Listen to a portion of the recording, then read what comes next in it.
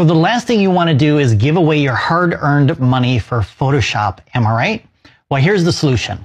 We're going to go into our browser here, and we're going to type in photopea.com, and you'll have a free version of Photoshop. But the question is, how do you use PhotoPea, and is it different from Photoshop? Those questions and more will be answered with this complete guide on getting started with PhotoPea. So if you're ready, let's do it. Now, the cool thing is you can actually run PhotoPea in a separate app versus using it directly in your browser of choice. Now, I do need to mention that Chrome is going to work best for using PhotoPea and is the only browser that gives you the option to install the app. So to install the app, we're going to go up to More and click on Install PhotoPea from here. You're going to get this window, and then you're going to click on this blue button here to install it. And then, as you can see, PhotoPea automatically opened the new app outside of the browser. Now, the question is, how do you access PhotoPea like this and this app in the future once you close it? Well, you can see that we have a shortcut here in the Chrome apps. Now, if you're not seeing this window, if it didn't open up for you automatically, you can go into your browser here and type in this information to get to your apps, and then you will see that link or that shortcut right here. Now, to save it to anywhere on your computer, you're going to go ahead and right click on it, choose Save Shortcut, and then choose the location where you want to save that shortcut. Or if this window opened up, just click and drag this little icon here to the location of where you want to store or have that shortcut. All right, so if you've used Photoshop before, you probably realize that the interface or the workspace in PhotoPea is very similar to Photoshop, but there's a couple things that stand out that are definitely different versus Photoshop. So let's go over those. I'm going to give you some other pro tips on using PhotoPea as we go along here. So the first thing you're going to notice here is in the middle of the canvas, we have the PhotoPea branding, and then we have New Project, Open from Computer, PSD templates, and Demo files here. These are actually links. So you can create a new project by clicking on this link here, opening a file from your computer, and you can also access PSD templates from here. We'll talk more about all three of these in a second. I just want to go over some of these differences first. So in PhotoPea, you can open up PSD files, which is awesome because that's a Photoshop file format that contains all the layers that you created in that particular file, and having access to those layers at a later date gives you the flexibility to make updates to that file that you were working on. You can also open Illustrator files. I haven't done that yet, so I'm not quite sure how good that is. We have some other file formats here. Another one that's worth noting is this one right here. So this is an XCF file, which is a file format for GIMP users, and it's similar to PSD files in Photoshop in that it saves all the layers in that file that you create. So if you're using GIMP now and maybe you're thinking about upgrading to Photoshop in the future because they have tools or features not available in GIMP, you can use PhotoPea basically for free to test out Photoshop to see if this is something you want to do, and you can start using it with your existing GIMP XCF files. Now, just to the right of that, we have RAW. So basically, with PhotoPea, you can edit your RAW files, but it's not really all that great. So I'm going to go ahead and open up one here just to show you how this looks. So PhotoPea doesn't recognize this file, as you can see. And this is from a Nikon Z6 camera, so it's not really up to date with the newer cameras. It's actually a couple years old. And you can see that the options for editing your RAW files is very limited. We have our white balance, exposure, contrast, and that's it. If you want to edit your RAW files and you don't have software to do it, there's a free RAW editor called Darktable that I recommend for users of GIMP or anyone else that just needs to edit RAW files. And I have a playlist for Darktable beginners in the description below. So make sure to check out that playlist link to learn more about editing your RAW files with that free editor. Now, another thing that you're probably noticing that's different than Photoshop is right over here to the right. We have a couple of ads running. So the developer of PhotoPea has monetized this app. And if he hadn't done that, I don't think he would have updated it as much as he has. He probably would have abandoned this project a long time ago. But with the ads, it's giving him an income and encouragement, I guess, to continue updating PhotoPea with new tools and features. So there's a couple ways to hide these ads because they can get a little bit annoying, especially when you have animated GIFs within the ads.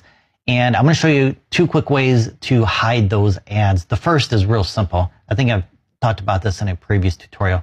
We're just going to grab our browser here and move it to the right, and boom, it's gone. And then we can just expand the browser to the left here to fill up the monitor so we can increase the real estate for our projects that we're working on. The other one is going premium or signing up for a premium account. You don't need to create an account for accessing PhotoPea for free, but if you want to get rid of those ads but continue supporting the developer, you can click right here and you'll see the options as far as pricing goes for how many days you want to license PhotoPea for. Now, there's another benefit to going with premium besides just hiding the ads, which you can see comes with premium right here. So if we take a look under free here, we have steps in history. We have 30. In premium, we have 60, so double the number of steps in history. If you're not familiar with what that is, let me show you real quick how this is beneficial to have more steps. So I have this image here that I opened up previously, and I did some edits to it. So every time you edit or add graphics to your project, the steps you take are recorded in the history panel, which you can see right here. So I have brush tool, brush tool, brush tool, brush tool. But if I scroll up, you'll see other types of edits that I applied, and those steps are recorded. So if I scroll up here, I have clone tool a couple of times, and then the spot healing brush, which is retouching. So if at some point while I'm working on a project, I decide I don't like the direction it's going in, I can basically take a step back in time by going through the history panel and selecting one of these steps, which will remove all the steps that I took prior to it. So I'm going to go ahead and click on Spot Healing Brush tool right here, and you'll notice that this balloon is going to change color. And that's because this step right here, New Adjustment Layer, was when I began adjusting the color of the bubble gum. So once you select this, everything below it is grayed out. And then when you take a new step, all of it will disappear, and then it will begin recording those steps from that point in time. So the thing to keep in mind is with the free account, you only get 30 steps recorded. Once you get to 31, the first step, which was opening this file, will be moved and replaced with rasterized. So I can no longer go to that point. So if you want more steps, you can go with the premium to get 60 steps. Now, if you want more than 60, you can contact the developer for a possible future update or feature set where you want more steps, or maybe you have another tool that you would like to see in PhotoPea. You can request features and tools by contacting the developer directly, either through his email, which is right here, support@photopea.com, or he prefers to get new feature suggestions at GitHub or Facebook. Okay, I need to go ahead and close this out, and I'm going to move this back over. And then he also has options to reach out to him through Reddit, Twitter, and of course this Facebook link here as well. Now, if you have problems with PhotoPea and it's not working as you would think it would, maybe it worked great yesterday, but now it's not working today. Maybe a specific tool isn't working as expected. Click right here to report a bug, and this will take you to the GitHub community where you can then open up a new issue. Now, if you want to learn more about PhotoPea, he does have, the developer has, articles, written articles on the different tools available in PhotoPea. And I'm going to be covering these tools in video tutorials that you'll find in the description below for links to those videos about these different tools. Now, the other thing you can do from this page is you can access his blog right here, and he's going to update any new releases on his blog. If you want to see more information about that new release, just click on the title and he'll have a list of the new features for you right here. You'll also notice that there are some additional tutorials here as well about other aspects of PhotoPea. Now, this next one is really cool. The templates are awesome. So if you click on that, you will then get a list of designs created by other artists that you can then use for your own project. So maybe you need a thumbnail and you're having trouble designing because you're not a professional designer and you want something that looks professional. Well, if you come over here and click on YouTube, you'll get a list of all the YouTube thumbnails available for you to use and customize.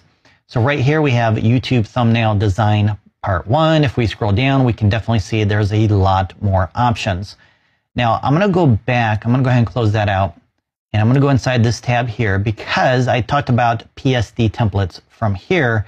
And if you click on that, that takes you to the templates directly from the PhotoPea homepage versus going into those blog links that I just showed you a second ago. So there's one in here I want to open up and show you how to use or open up these templates. This one right here, this one looks pretty cool. It's a photo YouTube thumbnail. You can basically use it for whatever you want. But if you want to use a specific design to open it directly in PhotoPea, just click on it. You'll get some information here about that particular design. And then you can click on the preview here, which will automatically open that design in PhotoPea. How cool is that? I love it. Not only that, but check this out.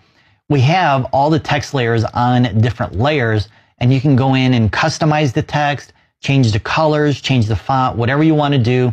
And then we have a graphics folder here where those designs are on separate layers as well. And again, you can customize these graphic layers based on your own personal needs.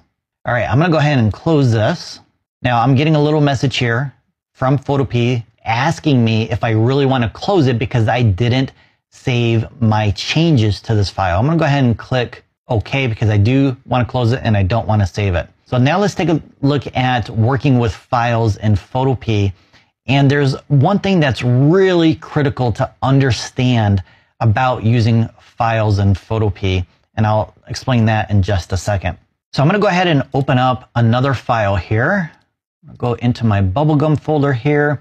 I have a PSD file. This is basically the design that I showed you previously. And I'm going to go ahead and open up another one because if you want to open up more than one file, you can do that. So what I'm going to do is I'm going to go to my desktop here and I'm going to open up this XCF file. I created this in GIMP and open it up. It's going to take a few seconds here to load up because it is a large file. So let's take a look at how large that file is. It's 1.3 gigabytes in size. It's huge. So as long as you have enough resources, you can create very large files in PhotoPea and it's not going to slow down. If it does start to slow down, that means you don't have enough RAM for that project that you're working on. But typically, a lot of the projects you're going to work on will be 10, 50, maybe 100 megabytes in size, more depending on the number of layers. So if we take a look at the layers in this one, I have 40 grouped layers. And then inside of those, I have 2 to 3 layers in each of them. So I have around 100 layers in this file alone, which is why it's 1.3 gigabytes in size. Now, if you want to create a new document, because maybe you have these two files open and you want to use those files or those images in those layers in a new document, you can create a new document by going up to File, New, and then from here you can type in the dimensions that you need for that particular project. Or if you take a look down here, we have some pre-made sizes and templates for those as well. So if you click on one of these, the templates will update based on that size, and then you can select that template and it will open it up, and then you can customize it based on what you need to do for your project. So if you take a look up here, each one of those files that I opened up, it did so in a new tab. So now I can come in here and say, well, maybe I want this image here in this document. Well, you can do that very easily by clicking on the layer, hold down your mouse key, and drag it to that tab. And once you release, it will then add that image as a new layer. How cool is that? Now, I do have two other PhotoPea tutorials, one on editing your photos in PhotoPea, and then another on graphic design in PhotoPea. I'll have both of those links at the end of this tutorial. But before we get to that, there's something vital you need to know. This is a huge warning that you need to know about PhotoPea and working with your files in PhotoPea. So unlike Photoshop, PhotoPea does not have an auto-save feature. So you want to get into the habit of saving your file and your work every 2 to 5 minutes. Otherwise, if you work on an image for 30 minutes or a design project and your computer crashes or the power goes out, well, you're going to lose everything and you're going to have to start over. So you have to get in the habit of saving in PhotoPea. If you go up to File here, you'll see an option that says Save as PSD. Save itself is grayed out. So first, you have to save this as a PSD. Once you click here and save it, as you can see right here, it's going to automatically download that file for you. And then when you go up to File, this should be grayed out. So I think there's a bug right now, but we should have an option to use Save and not Save as PSD. Once this bug is fixed, this should not be grayed out, and then you can use this keyboard shortcut to quickly save versus coming up to the menu to save it that way. Now, the other thing is if your browser crashes, then you may need to refresh the page. So watch what happens when I do that. I'm going to come up here, click right here, and this is going to reload the page. It's going to ask me if I want to do that. Yes. So I'm going to go ahead and click reload. And now I've lost everything. So the images that I created have been closed and the document that I created has been closed. So if I hadn't saved my work, then it would all be gone. I would have to start all over. So that's why it's important to ensure that you're saving your files in PhotoPea as you're working so you don't lose the work that you've created. Now, if you want to continue learning how to use PhotoPea for editing your photos, make sure to check out that top video right there. And if you need to learn how to use PhotoPea for graphic design projects, check out the video there on the bottom.